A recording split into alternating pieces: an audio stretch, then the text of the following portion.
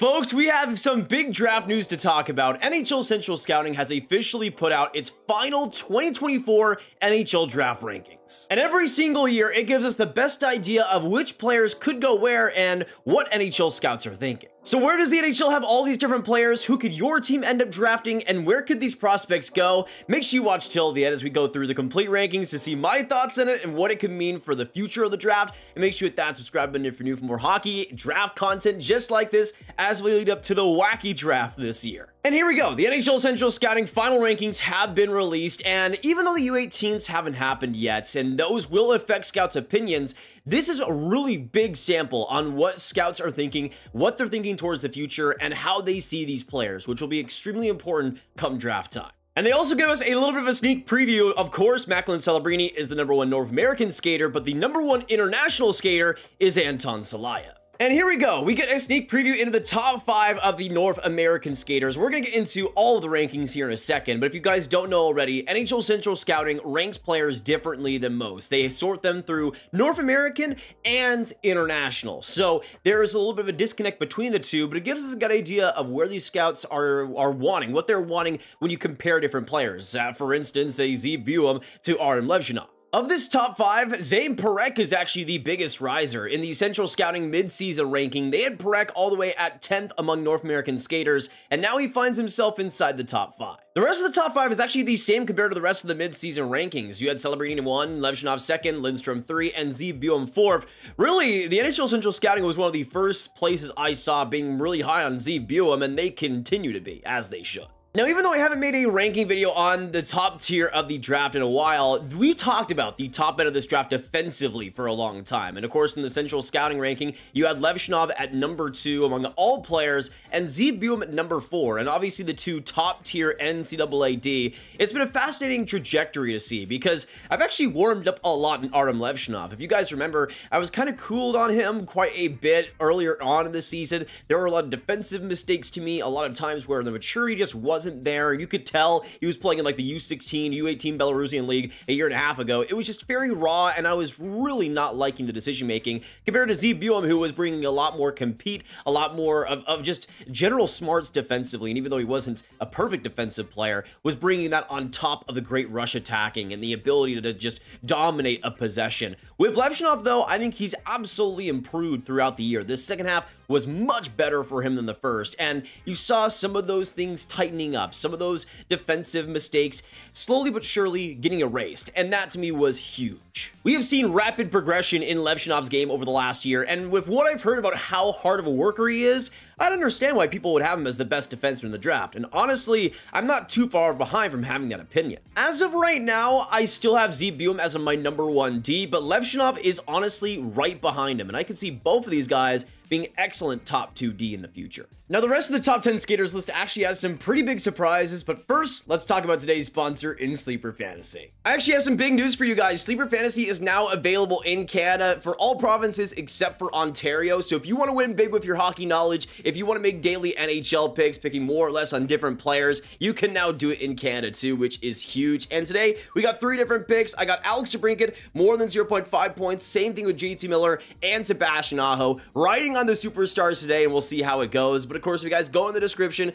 click on the link and use promo code GRAV on your first deposit, you'll get up to a $500 match. If you put in $20, you'll get 20 bucks free with Sleeper to play with, and it's a great opportunity to start out. Thank you so much to Sleeper Fantasy for sponsoring today's video, and hopefully you guys give it a try. I also forgot to mention, if you want to go through the NBA, the MLB, the NHL, whatever sport you want to do, Sleeper gives you the options to win big. But now let's get into the rest of the top 10 North American skaters, because it is a doozy of a top 10. You got Trevor Connolly coming in at 6, Sam Dickinson at 7, and then you got the WHL duo in Berkly, Catton, and Tej Aginla right next to each other. And then Michael Hage out of the Chicago Steel at #10. I like seeing him that high. He has been excellent over these past few weeks. Now, it's interesting because Connolly was 5th in the mid-season ranking, so NHL Central Scouting has always been incredibly high on him, which I'm kind of weirded out by because I feel like Connolly is the exact type of player they wouldn't really like too much. He's a little bit one-dimensional, can be a little bit of a power play merchant, but I still love the skill set. I love the electrifying play that he can provide, but I do think there is a big boomer bust potential of Connolly,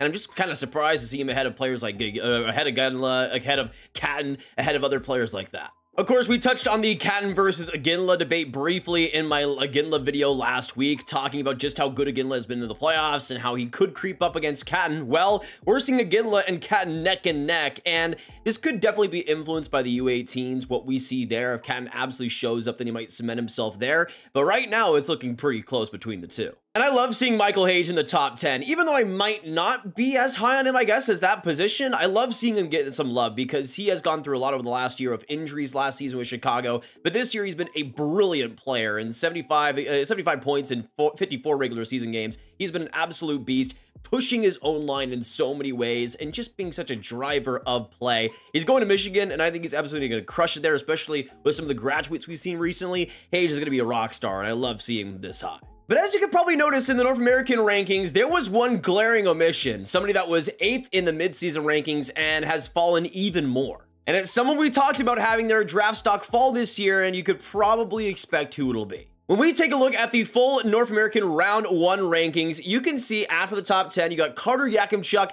and then Cole Eiserman, finding himself at number 12, not even just in the overall rankings, but 12th among North American skaters, not even counting the Europeans that some may assume are better than Eiserman. What a fall from grace it has been for Eiserman and his stock and just the reputation around him. It seems like it's absolutely drove on off a cliff over these past few months, and I think some of that is unfair. I think Eiserman still has some value to bring, and especially goal scoring wise. I think there is a situation where he could absolutely work, but it's interesting to see that stock just fall so low up to this point. Let me know down below, y'all. Would you take Eiserman 12th overall? Would you have him higher? Would you have him lower? Because it seems like NHL Central Scouting isn't on board. For the rest of the rankings, Beckett Seneca, I like seeing up at number 13. He has been awesome in the second half for Oshawa, and I've really liked the way he's rounded out his frame, the way he's been able to be a little bit less clunky throughout the year, and that's really aided him quite a bit. Love to see Liam Greentree as well get a lot of love. I think he would probably be a little bit higher for me personally, but he's a guy that just brings a lot of intensity, and the way he's able to drive play, even with his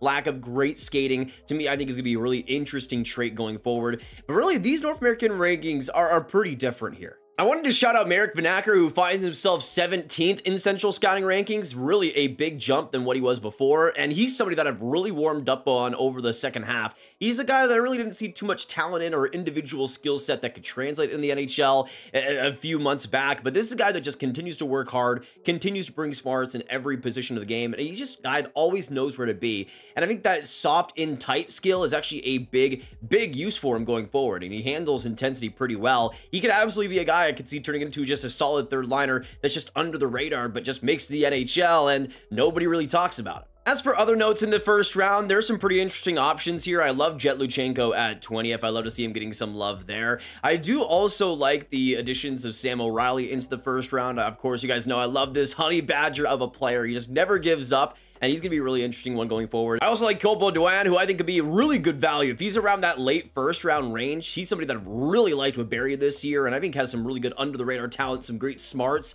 that will translate pretty well. But now let's talk about those international skater rankings, and this one is absolutely wild, folks. For the top 5, you got Anton Silayev, Ivan Demidov, Konsta Helenius, Adam Jiricek, and Michael Brandsegg-Nygard. Now, this is a weird top 5 for me, especially when you consider their midseason rankings where they had Konsta Helenius 3rd, and I'm not really sure if you're going to have Helenius number 1 back then, what he's done to get worse. I mean, I'm not the biggest fan of Konsta Helenius, but if you're going to have number 1, I think he's played better in the second half, honestly. He's had some great moments, especially in the playoffs, but whatever. We'll see what happens. Still, though, I'm not the biggest fan of Anton Silayev over Ivan Demidov. I mean, this is something that you are obviously going to have different opinions on how you view the game. But with Silayev, I see a very safe floor, somebody that's going to be a great Tyler Myers type, you know, a decent defensive player who brings some good physicality, but is just not going to be able to provide that long-term, unbelievable value that Ivan Demidov, I think, can. Even though there is a much lower floor in Demidov's case, the talent that he has, the play that he just puts out there, I mean, it's insane, the electrifying intensity that he puts out there on the ice. And having him at second in the rankings, I mean, this is somebody that if he's outside the top 5 is an easy bet to make, an easy bet to pick, and the contract situation also isn't as much a concern as it was for Michkov, and that could maybe help Demidov's case to go a little bit higher. I will say too, Adam Jiricek being at 4th overall, especially since he's been injured for most of the season, I'm kind of surprised by, but I don't mind it from what I saw, even though he's a little bit outmatched in the Czech League. There were some great moments with his skating and defensive play and the physicality he put out there. He just already read the game at a great level, and to me, even though the injury will hurt his development, I don't think it'll ruin it. This is still somebody that I could see as a first-round caliber guy, and somebody that if you're able to really put in a good development system, you could really get a lot from. And having him at 4th, even though I probably wouldn't have him this high, I like to see the love there. And then Michael Brandsegg-Nygard is just an absolute stud. I mean, not actually, but I think he'll be a great middle 6 player who just gets the job done, is going to have a good shot on him too, but just plays the game the right way, brings some great physicality, and is probably one of the most NHL-ready prospects in this draft behind Celebrini, in all honesty. The rest of the top 10 as well is a little bit of a surprise. Emil Hemming being this high, I was kind of surprised by a little bit. Also, just the lack of the Russian duo in Igor Chernyshov and Nikita Artamonov. You have Chernyshov at number 9, but Artamonov outside the top 10 is pretty interesting. He's someone that I've cooled on a little bit as the season has progressed, but I still love the intensity he puts out there. I love the way that he provides just good support along the wall. He's just a really balanced player, and I think that skill set is still something that can be unlocked. You can also see in the MHL doing pretty well in the MHL playoffs too. Outside the top 10, I don't know about that. Somebody I was kind of surprised to not see in the top 10 was Stian Solberg, a Norwegian defenseman who I've really liked throughout the year, was great at the World Juniors, but especially since he's gotten back in Norway, has been brilliant there, amazing in the playoffs too, is already a super refined defensive physical player who's bringing a lot more offense as the season goes and is pushing a lot more offensively. He's a guy that I could see going in the first round and being a really under the radar talent. And then, of course, we go into the first round of the international skaters, and there are some massive surprises here. I mean, Leon Mugli being so much farther ahead than a Badinka, a Frey, and, of course, a Stian Solberg, to me, is really questionable. I mean, Leon Mugli has put up some pretty good point numbers this year, but I just don't really see as much translatable ability long-term. But you look at that, and I think there are some players here that could be higher by the time the U18s are over, perhaps. But just looking at the players I like that I would have higher, Dominik Badinka, I have absolutely loved throughout this year. Just so good defensively. Reminds me a lot of what a Liam Bixel was in his draft year. That, to me, is kind of the style you're looking at, and he's been doing that in the SHL, which is incredibly important in his draft year. But you also just get the rest of the top 30, and Nikita Artamonov at that 19th spot. I mean, I don't really see him being that low, but interesting there. And then you got Stian Solberg, who we just talked about, at number 20. Some interesting names here. Also, you got Adis Koivu, of course, son of Saku Koivu. Gonna be really interesting to see where he ends up falling on draft day. He's been really good throughout the year and maybe could drive up himself to maybe even a second-round pick, perhaps.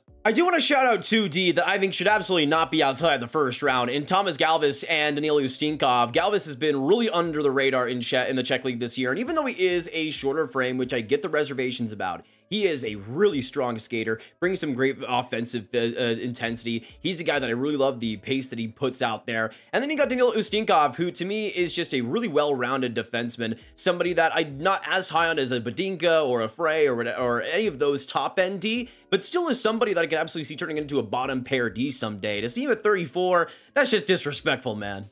I also just noticed Topias Heinonen at 55, which to me is just awful. That's just awful. I guess I get it if you just look at frame, 5'10", 170 pounds, but I've really loved watching him in the Liga this year. He's somebody that doesn't get the most minutes in the world, but does what he does best. I mean, he's just an efficient forward. He drives play in the right way, makes good decisions. He's not somebody that's super fancy, but he plays the game a simple way, and is just able to drive play in a good way too. He's somebody that I just like a lot for the game he plays, the way he reads the game, and I don't know, for how well he's done in the Liga, to have him at 55 among European players, I mean, it's an improvement over the midseason rankings, but still not where I'd have it. But those were NHL Central Scouting's final 2024 rankings. It's kind of strange to me that they don't do one after the U18s, but whatever. It gives us a great idea of how scouts are viewing these guys right now, and gives us a good idea of where these guys could go on draft day. A lot of interesting names in this draft. It is looking like a fascinating draft, and with the U18s coming up, there could be a lot of big changes too. So of course, stick with the channel as we make all the update videos surrounding that and in the future right before draft time, and of course all the content around the draft too. So make sure you stick with us there. If you guys did enjoy today's quick look through of the rankings, make sure you hit that like button, hit that subscribe button, hit that notification bell if you enjoyed, and comment down below, what did you guys think of the NHL Central Scouting rankings? What did you agree? What did you disagree with? I'd love to know all your thoughts down below. Of course, make sure you share it with all the hockey fans you know online, and click on this card for all my 2024 draft content right in one playlist. My name is Nathan, and I hope you have a fantastic hockey day, and I'll see you in the next one. Goodbye.